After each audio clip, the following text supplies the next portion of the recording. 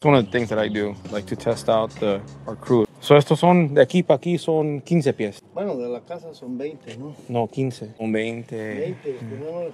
And that's something that we usually do, even though we know what's in the plans. We just like to question our foreman sometimes a little bit, act dumb per se, to make sure that they know, we know what we're talking about.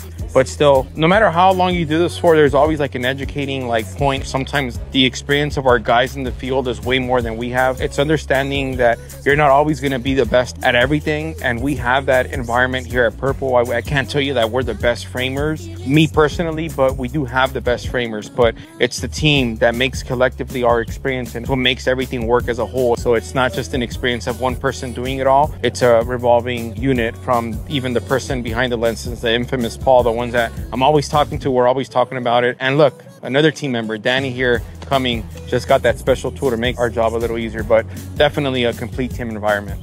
Whatever he said.